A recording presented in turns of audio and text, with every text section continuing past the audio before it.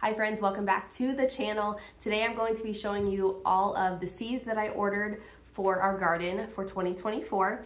All of these seeds are from MI Gardener. I like that their seeds are affordable and they have a lot of options without it being completely overwhelming. I do feel like some seed companies, I just don't even know where to even start. So they have plenty of options without it being crazy.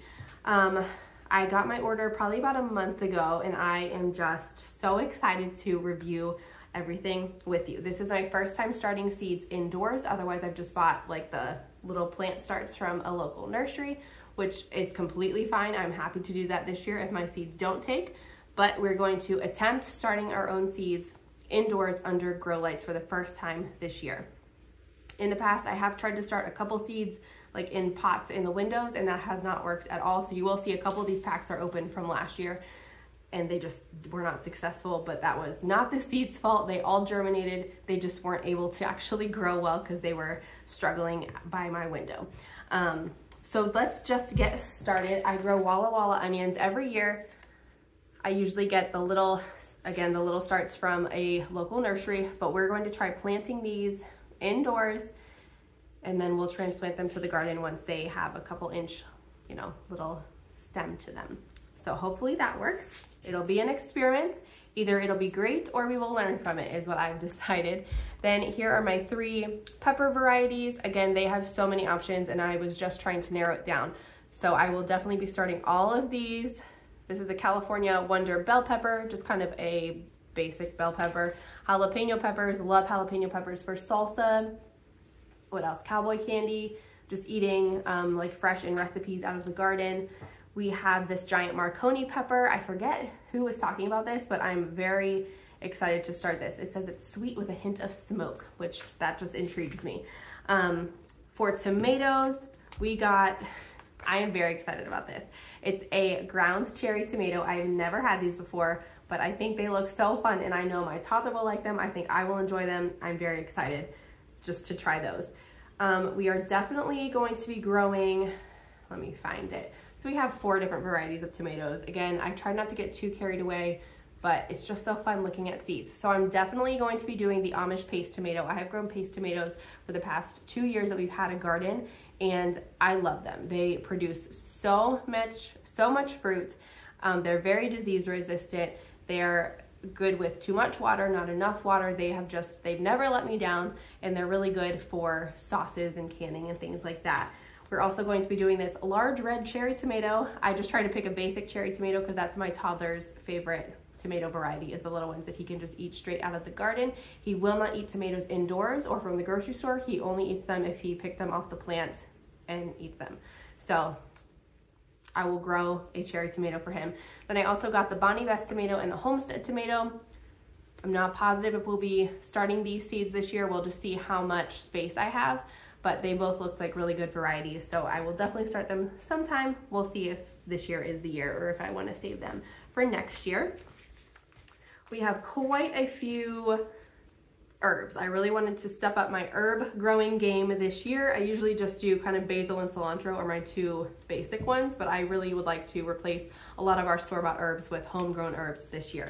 So we have Mammoth Long Island Dill, Calypso cilantro, Italian large basil, Italian oregano, dark green flat leaf parsley, and Vera, which says common lavender.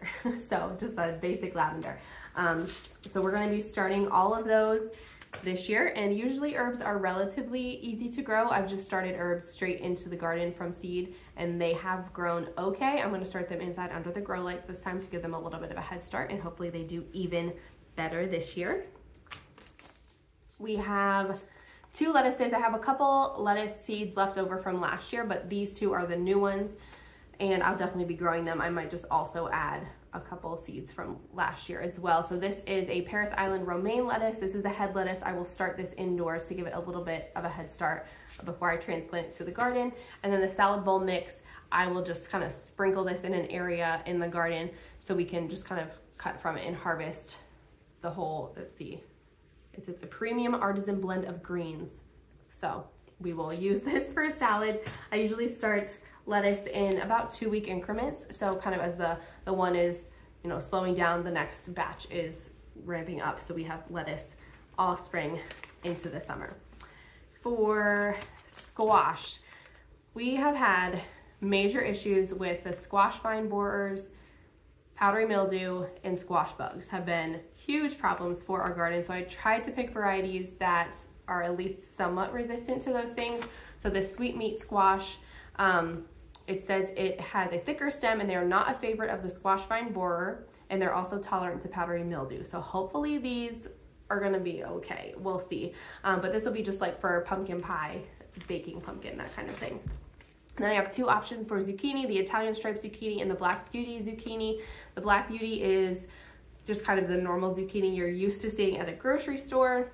It doesn't say anything about being resistant to any kind of disease, but I figured we should at least try the basic one. And this one is, it says it's tolerant to disease. So we'll give it a shot and we shall see. It's all just an experiment. These two, I did try to grow these last year indoors. It did not work well. They germinated, but there wasn't enough light for them. So this one is a Calabrese broccoli, which has one big head. That's what I'm looking for in a broccoli. I don't want a whole bunch of little offshoots. I just want one big head of broccoli, like you see at the grocery store. And then this one is a Danish ball head cabbage. It says it has a really good storage shelf life, so that's why I'm gonna try to grow it. We'll see how it goes. What have I not showed you? Oh, carrots. I have a couple random carrot seeds that were given to me that I've just accumulated over the years, so I'm gonna plant some of those just to try to work through them. But this is supposed to be a really good carrot for thick soil or heavy, dense soil, which we have some pretty heavy soil here. And it's also really good for canning, freezing, and storing. So that is what I'm going to plan on using these for. I'll plant the other varieties that we have to use just kind of for fresh eating, and then we'll try to use these for our storage carrots going into the fall. I would love to have more fresh vegetables from the garden stored in our house for us to eat throughout the fall and winter. I am planning to grow zinnias. I saved seeds for my zinnias last year, so I didn't have to buy any this year, but they are some of my favorite flowers, zinnias and cosmos. I've never grown cosmos, but I think they're so beautiful. They get so tall and just so dainty. I love them, so I'm gonna try to grow them this year. I have the Dwarf Dazzler Red Cosmo and the Picotee Cosmo. We will see how those goes, plus the zinnias. Like I said, I already have those seeds saved from last year. And then the last thing I want to show you is 3 things I'm going to try to plant for our chickens. Oak Abode made a video and she was talking about plants that they grew to supplement their chicken food. And since chicken food is so expensive, I figured it was worth a shot. Like these seed packets were $2 each. So for $6, if I can supplement our chicken food, I will gladly do that. So we have 2 kinds of amaranth. This is Love Lies Bleeding Amaranth and Red Garnet Amaranth. Then I also have this mixed sorghum. So these are supposed to be relatively easy to grow and chickens love them. So looking forward to trying all of that. The only things I believe, I'm sure there'll be something else that I decide that I need. The only things that I am currently planning to buy from a local nursery are some sunflower seeds. We love sunflowers. I just think they're so tall and beautiful, and the bees love them. And our chickens love to eat them. We will save the sunflower seed heads and let them just kind of dry out, and then we throw them to the girls throughout the winter just as a little treat for them when they are bored and wishing for spring when they get lots of fresh veggies and stuff. So I love to grow sunflowers, but I need some new seeds for that. I did not save seeds last year, and I should have. So we need those.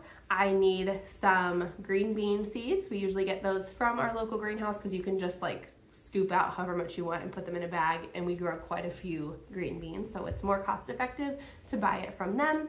I do have some snap pea seeds left over from last year. I'm planning to plant those, so I won't need to buy those. I already have them. And what is my last item?